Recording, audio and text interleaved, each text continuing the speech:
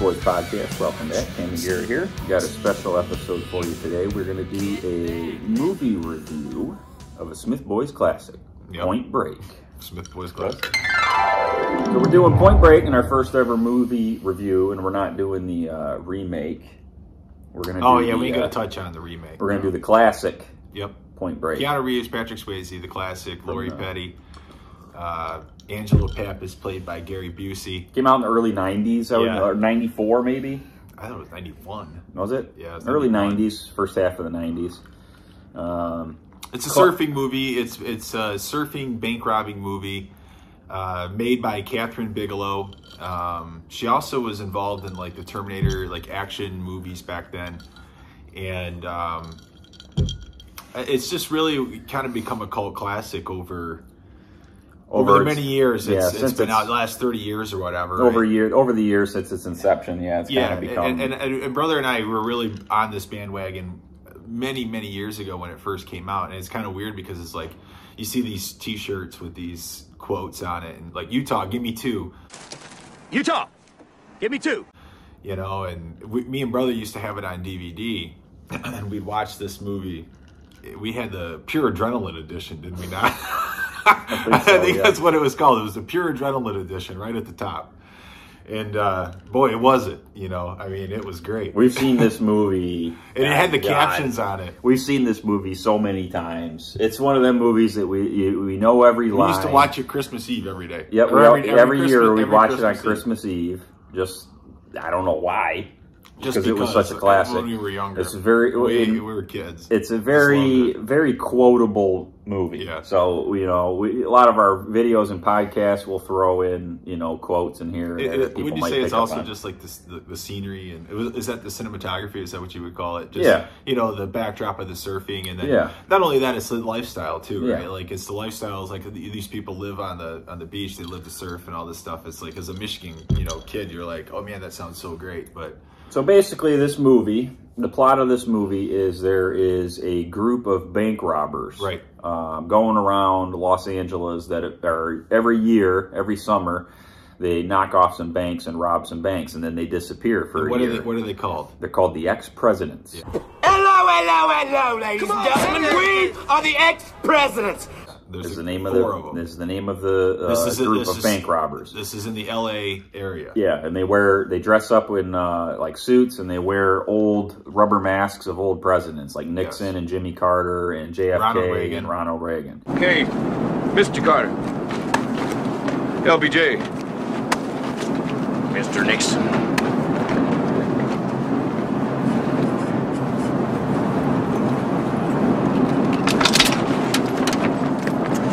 Well, sorry, Johnny. Looks like you don't get to be president. Those are the four. And they're played by Patrick Swayze. The lead guy. He's Ronald Reagan in the whole thing. He's Bodie. His character is Bodie. Bodhisattva. The other three guys, I don't know who the hell they are. I don't know who the hell they are either. But and Roach was one guy's name. But anyway, that's neither here nor there. The point is that these bank robberies are going around in LA every year, and there's a new hotshot cop that joins the FBI, fresh out of Quantico, baby, and his name's Johnny Utah. Johnny Utah, former football player, quarterback star from the Ohio State Buckeyes, number 9. It's Johnny Utah, Ohio State Buckeyes, all conference, remember? Number 9, man. How you doing? Nice to meet you. Jesus Christ. Johnny fucking Utah, sorry, man. Didn't mean to get in your face. Yep, Johnny Utah. He's played by Keanu Reeves. He's fresh out of Quantico, joins the FBI. And this was when Keanu Reeves was just kind of starting to ascend, when you say. This was early in Keanu Reeves' career, early 90s. This is when he was like starting to be like, I think he's kind of he had done like Bill and Ted Excellent and Bogus Adventures and stuff. So he was trying to create himself as like a serious character, right? Like he was trying to get into an action character. Yeah. So he joins the FBI and joins the, I don't know, I guess it's the bank robbery division. Yeah. And he gets partnered with Gary Busey, who plays a great character, Angelo Pappas, who's a veteran. He's the veteran cop on the 22 job. years. 22 years on the job. 22 years. And he's been on the job. And LA has changed a lot since LA has changed. Yeah, the air got dirty and the sex got clean. So 22 years. Man, LA has changed a lot during that time. The air got dirty and the sex got clean. You know, there's so many quotable. There's just one right there. Yeah, you know? there's so many lines in the movie that are quotable. But so they partner up and they're trying to crack who is knocking off all these banks every year. Okay, yep. And Gary Busey, it's seasonal, right? Yeah, it's seasonal. It's over the summer, yeah, that these banks get knocked off. And then they disappear for a year, and then they come back in the summer again and rob some more banks. And so Gary Busey his character has a theory that the people robbing these banks are surfers, which in the FBI, everybody thinks he's crazy. He gets a bunch There's no way these surfers, man, can pull this off. Yeah, there's no way a bunch of surfers are robbing all these banks and getting away with it every year, okay? Right. And they think he's crazy. He's a lunatic cop for thinking this. Yeah. And until he gives his theory to Johnny Utah, and Johnny Utah is like, well, shit, man, it's a pretty good theory. It makes some sense, you know. These guys are not, he thinks they're surfers because it's seasonal. They're traveling on the waves, where the waves come every year, okay? And I guess one of the banks that got robbed had some type of wax. When one of the bank robbers' shoes scuffs the counter, and they took a sample of it and saw that there's like a surfboard wax on the bottom of the shoe. Guy gets wax in his mustache, takes it off with his shoe. Guy's waxing his mustache at the beach, gets sand in it, takes it off with his shoe. Shoe scuffs the counter. Or would you just shut up a minute? Yeah. Shoe scuffs the counter. Yeah, shoe scuffs the counter. It's just so stupid, that part of it, but.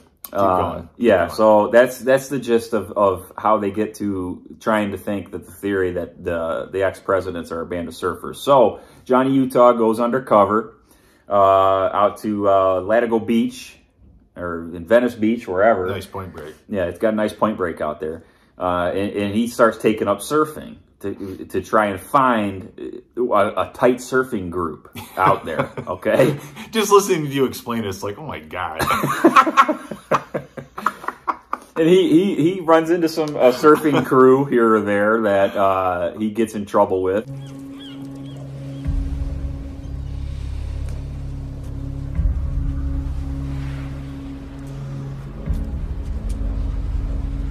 This the guy? Yeah. Okay. I know. This is where you tell me all about how locals rule and yuppie insects like me shouldn't be surfing the break and all that, right? Nope. That would be a waste of time. We're just gonna fuck you up.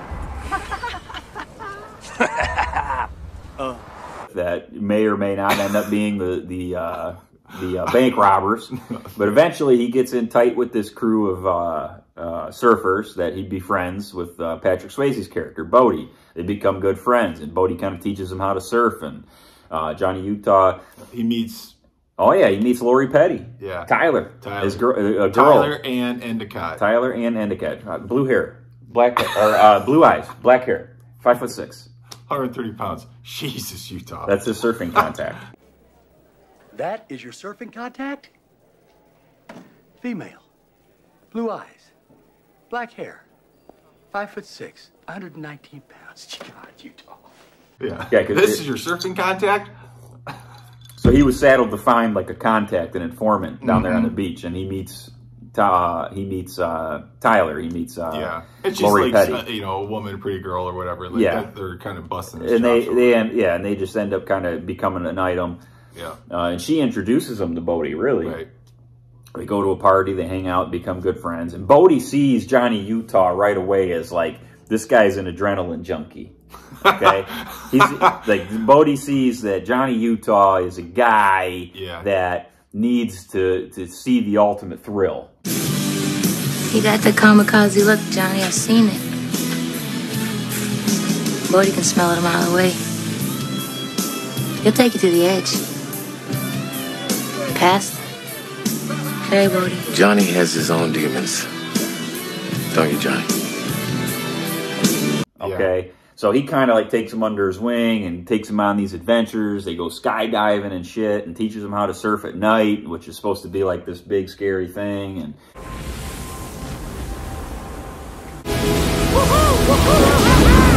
And hootie ha, whatever. You know? No, yeah, you're doing good. And it finally dawns on Johnny Utah about, I don't know, what, 2/3 of the way through the movie that, hey, man, maybe this tight group that I'm hanging out with, maybe these guys are the bank robbers. Because they're very close-knit. They're always doing stuff together. Yeah, very tight-knit group. Yeah. And he brings it to Angelo Pappas, Gary Busey, and they start kind of staking him out, and then they find out, and Johnny Utah finds out this is the guy. These are the guys. These are the guys, man. My friend. Guys. This is my boy, my guy. Yep.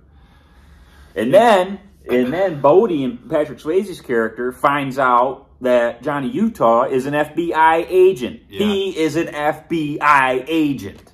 I am an FBI agent. So now they both know who each other are, but they're not. But they're trying to act like they don't know who each other is. It's an important part when they find out, because remember, that's when they're in the stakeout in front of that bank, and then they do the chase. You know, the huge chase where Johnny pulls the gun, and he just fires off into the sky.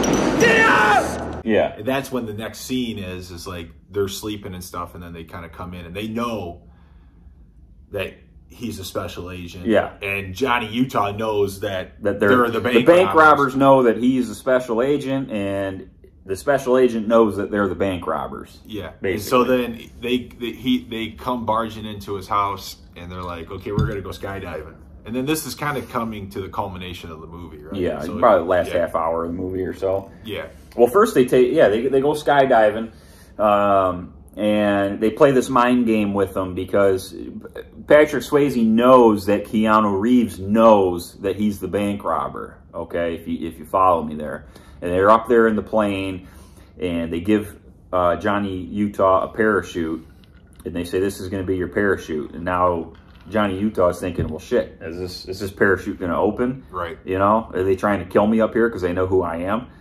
And then the one guy grabs his parachute, and he's like, you don't want that parachute, man. You want this one over here. This one's a lot better. And then he grabs him a different parachute. And then the other guy goes, nah, man, that one sucks. You want this one. All right, so they're kind of cycling him around, kind of getting in his head, you know. You're going to jump or jerk off. That's my man. But they end up jumping out of the plane and everything's cool. They land on the ground, and Patrick Swayze pulls Johnny Utah aside at the end, and they kidnapped his girlfriend. They kidnapped Tyler Petty, or Lori Petty. They kidnapped Tyler, his girlfriend, in the movie.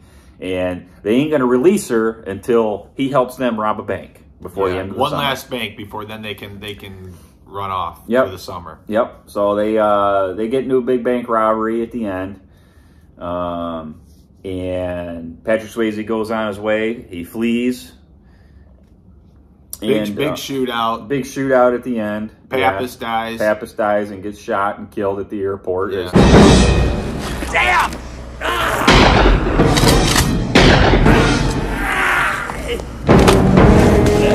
No! As Patrick Swayze's going off. And they fly over, I want to say they're heading towards Mexico. Tijuana. Yeah, Mexico. And they parachute out, go down to the ground. Well, that's the whole thing. Johnny jumps out without the parachute. Yeah. I mean, like, that's the whole big part of the movie. He has this .357 in his hand because Patrick Swayze throws the gun on the plane, and he says, what's he say? I know this is like acid in your mouth. You want me so bad it's like acid in your mouth. Yeah. I know you want me so bad it's like acid in your mouth, but not this time. And then, not this time. You don't get your man, or something like that. And then he jumps out the plane, and Patrick Swayze, this is part of his getaway. You know, like they're going to Mexico. They rob the bank, and he jumps out of the plane and parachutes out. And Johnny Utah's up there. Fuck! Damn it! God! He's kicking the plane and punching the plane.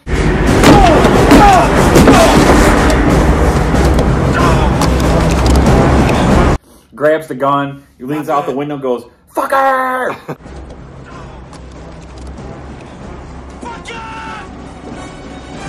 Just jumps out of the plane. Yeah, he does. And without a parachute, skydives down, catches up to Patrick Swayze and grabs him on his back, and you hear Patrick Swayze go, "What?" Like, what? Pull the shit, Bodie! You are crazy! Pull the fucking show! Why don't you pull it? No games, Bodie! Pull the cord now! Now you pull it! Yeah.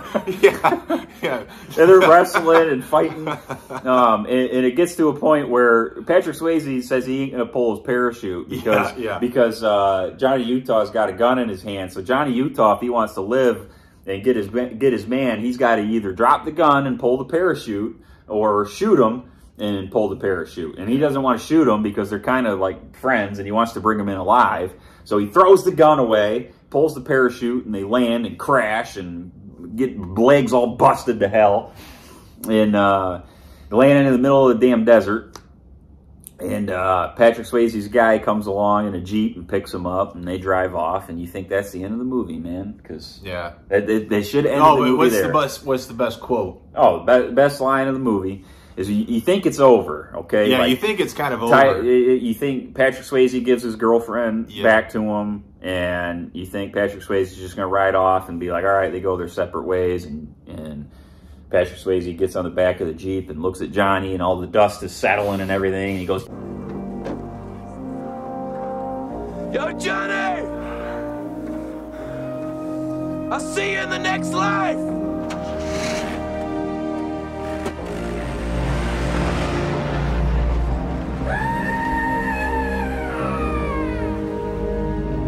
And then he starts riding off, and the music is setting in. There's this tense but like somber music playing that thinks like, oh, this is culminating. This is the end. Like, such a good ending. But as you find out later on, or from earlier in the movie, as the story Bodie's telling in the movie, is that he was waiting on the 50-year storm. 50-year storm. What's that? That's kind of a legend. No, it's real. It's absolutely real. Everything moves in cycles. So twice a century, the ocean lets us know just how small we really are. A winter storm comes out of Antarctica, tearing up the Pacific. And it sends a huge swell north 2,000 miles. And when it hits Bells Beach, it'll turn into the biggest surf this planet has ever seen, and I will be there. Johnny Utah knows that Bodie ain't gonna miss the 50-year storm. No. What? No, you're doing perfect. I got you? Yeah. Well, Johnny Utah knows he ain't gonna miss 50-year storm. So he shows up. He shows up. Just happens to be right at the moment where this perfect set of waves is coming along at Bells Beach, Australia. Comes walking down Australia, these steps down to the beach of Australia, and Johnny Utah sees this Australian surfer guy walking up. One guy, he sees this Australian surfer guy walking up, and he says, "Anybody been out there?" The guy goes, "Nah, man, you got nobody been out there. You gotta be fucking crazy to go out there, mate. No way." Word for word. Yeah. Johnny Utah looks out there and gazes the beach, sees one man standing there, just. He's got this, like, I don't know what you call cloak it. On. Cloak on. He's got like a cloak on, standing there, just like stoic, staring at the water. Blanket, but like, I don't know, it's like. And he's just staring at the water. Yeah, it's a very cool looking scene. And Johnny walks up to him and sees him, and he knows right away who it is. This is fucking Bodie. Yeah. And he walks up to him and goes,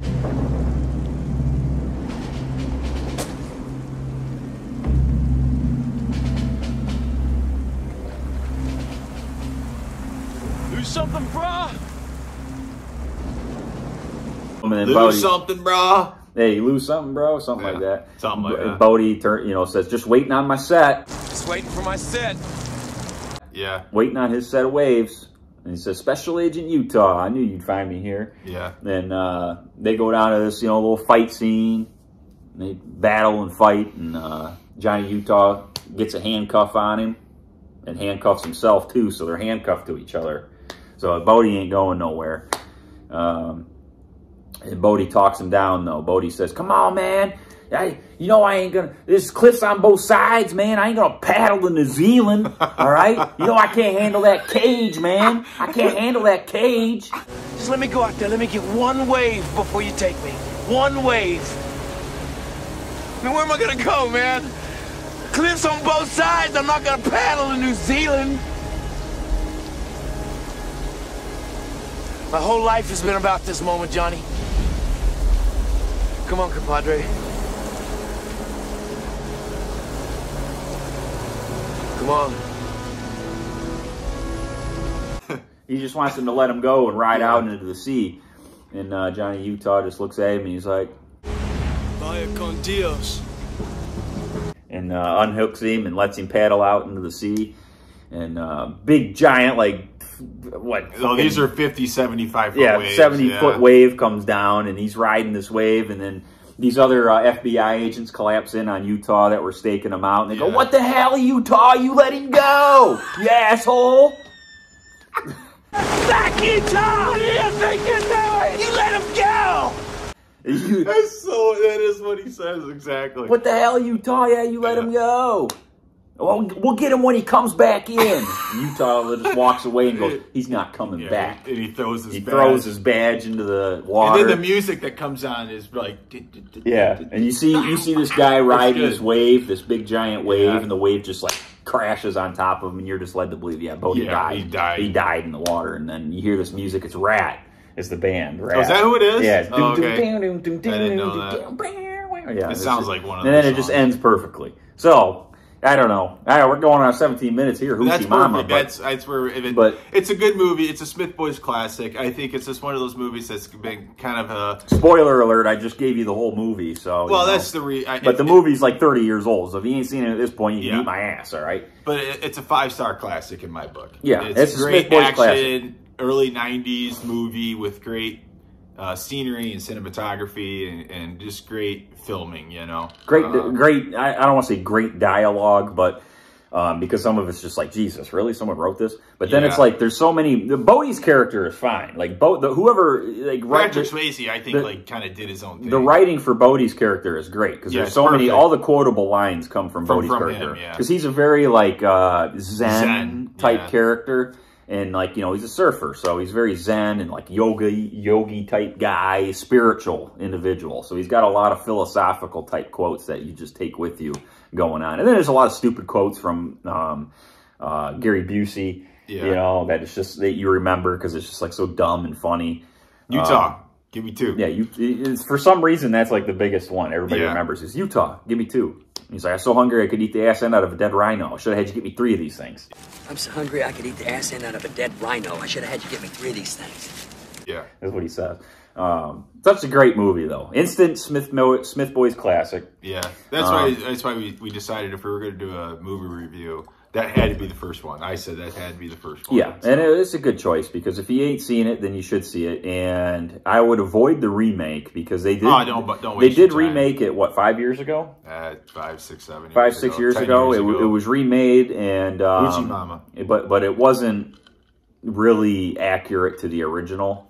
Well, they tried to do something different. They tried to make it the same, but make it different, too, if that makes any sense. And the acting's not as good, but the cinematography is pretty good. There's some cool scenes. I don't know, there's only one Bodhi to me. Like he was like Patrick, Patrick Swayze is the real Bodhi, and that's that. So, but if you haven't seen it, go see it, rent it, whatever. Check it out on, I don't know, wherever the hell people stream shit nowadays. Yeah, you can find it anywhere.